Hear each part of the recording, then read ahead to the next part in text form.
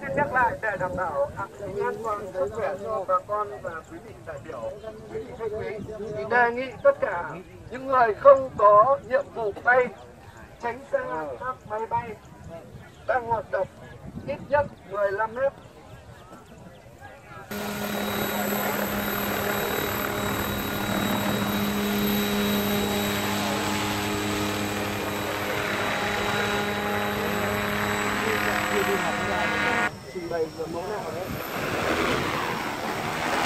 Bây giờ là chúng tôi sẽ bắt đầu trình diễn mẫu thứ hai, mẫu máy bay phun thuốc trừ sâu có dung tích 10 lít. Mẫu máy bay về kỹ thuật thì mẫu máy bay này sử dụng 4 động cơ.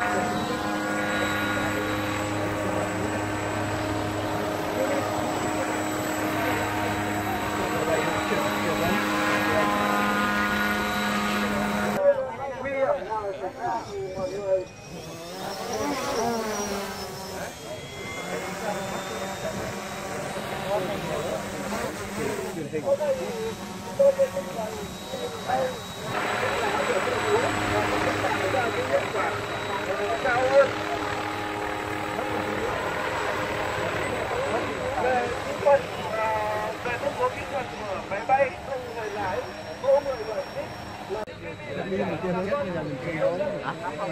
Ba tiền. Máy bay của chúng tôi sẽ phun trên tất cả các kênh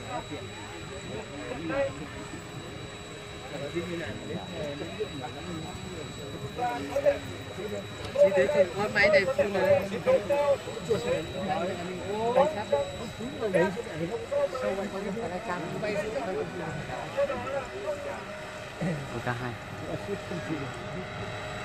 cái ăn vào thích vào được cái đầu đấy có thể là cái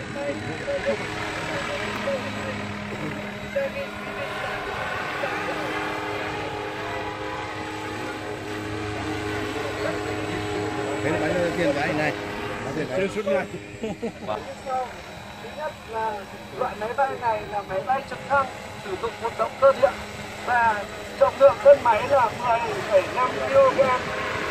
Không có pin khi mà nó có thể nâng được khối lượng lên tới 31,5 kg và dung tích bình chứa thuốc trừ sâu là 17 lít, độ rộng của phun là 6,5 đến 7 mét và thời gian bay là khoảng 15 đến 20 phút cho mỗi quả pin. Hiệu suất làm việc có thể làm việc với mỗi quả pin và với mỗi bình thuốc sâu chúng tôi có thể phun cho được 1,5 ha. Máy bay không người lái của chúng tôi sử dụng công nghệ GPS để định vị chính xác mục điểm của máy bay và bay hành trình theo một cái cung đường nhất định đã được định sẵn, và chúng tôi sử dụng phần mềm được kết hợp với bản đồ để định vị đường bay và tính toán đường bay cho các cái chế độ tự động và bán tự động.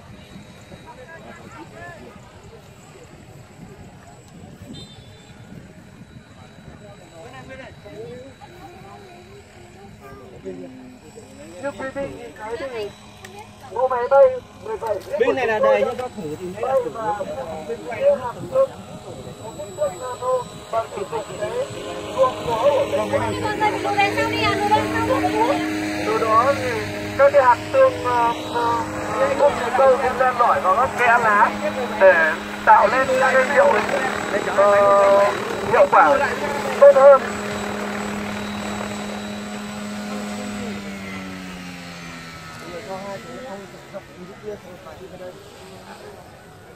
Thay pin.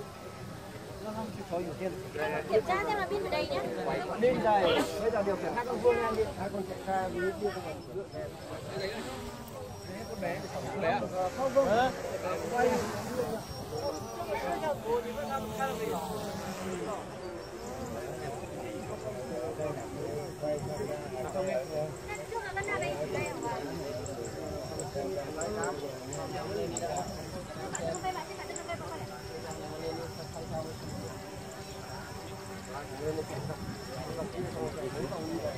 trình bày mẫu nào đấy.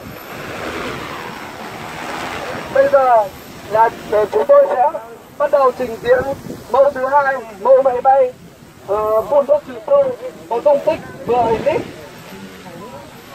Mẫu máy bay này về kỹ thuật thì mẫu máy bay này sử dụng 4 động cơ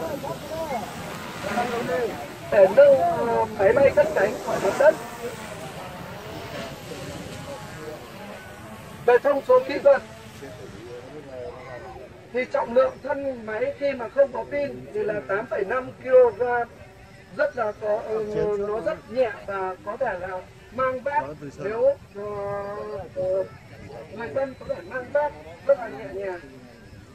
Về trọng tải tối đa mang theo là 21,5 kg và dung tích của bình chứa thuốc bảo vệ thực vật là 10 lít. Độ rộng của phun 4,5 đến 5 mét. Thời gian bay trên mỗi quả pin là 10 đến 15 phút. Hiệu suất làm việc của mẫu máy bay này như thực tế chúng tôi đã sử dụng ở các cái đồng ruộng, cánh đồng khác ở khu vực trên thuốc là với mỗi quả pin thì tôi có thể phun được 1 ha.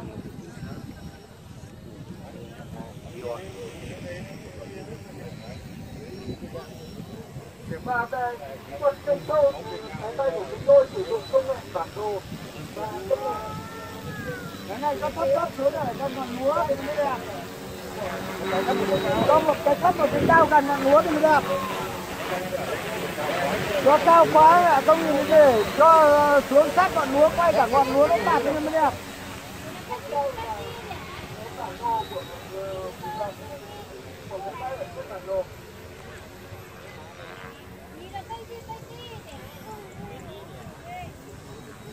Và tiếp theo sau đó là mẫu máy bay 12 lít.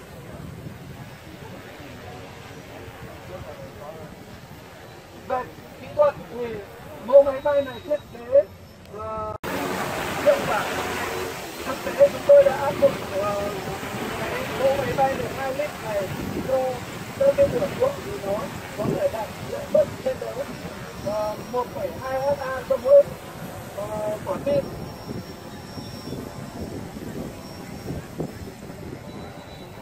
Và tất cả các cái mẫu máy bay của chúng tôi có thể điều khiển chế độ tự động, chế độ thông minh, chế độ bán tự động và chế độ điều khiển bằng điều khiển từ xa.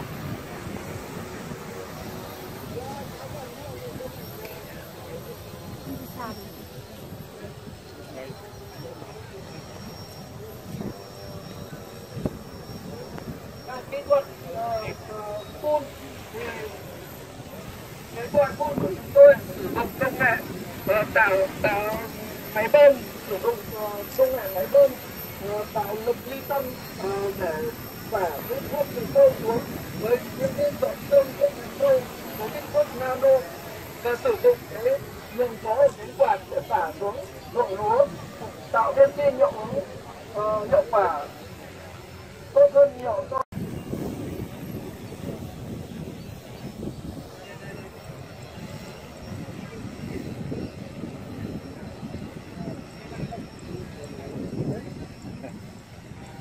Với mỗi bình thuốc này chúng tôi có thể phun được trong vòng 1 quả tim, nghĩa là với mỗi mẫu máy bay này chúng tôi sẽ cân đối giữa lượng pin và lượng thuốc trừ sâu ở trong.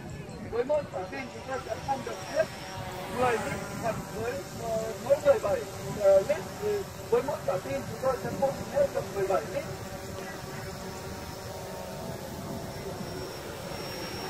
Và ở đây mẫu 17 lít có công suất vượt trội hơn hẳn so với hai cái mẫu 12 và 10 lít. Công suất của mẫu 17 lít là 2 ha trên một quả pin, bay trong vòng 15 đến 20 phút. Còn đối với mẫu 12 và 10 lít thì mẫu 12 lít có thể phun được cho 1,2 ha trong vòng 10 phút đến 22 phút. Còn đối với mẫu 10 lít thì sẽ bay trong vòng 15 đến 20 phút và sẽ phun được cho 1 ha cây trồng. Vâng, và thằng nhóc em ở nhà gì? Vâng. Với máy bay của chúng tôi thì có thể áp dụng cho tất cả các loại cây. Vâng. Cây lúa thuộc loại tầm cây cốt, và chúng tôi có thể áp dụng cho những cây công nghiệp, cây trồng có độ cao,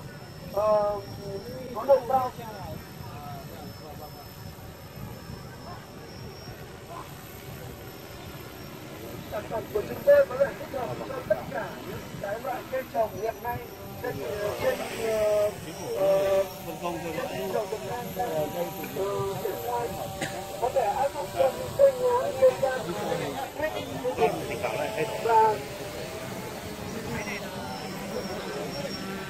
và có hiệu quả tất cả các loại cây trồng.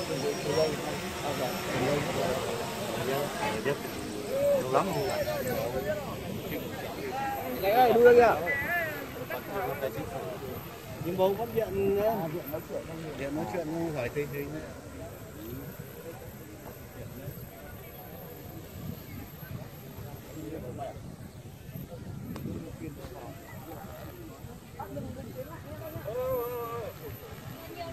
Nhìn thấy từng chiều hay là kính rồi.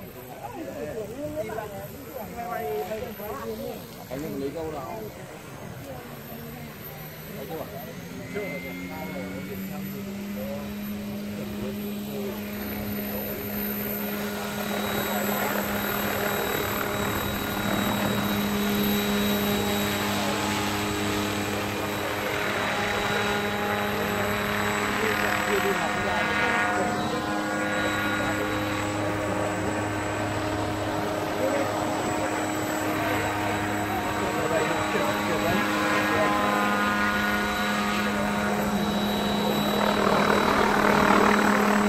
Đề nghị tất cả mọi người tránh xa khu vực bay một chút, bởi vì là người điều khiển cần có một cái không gian.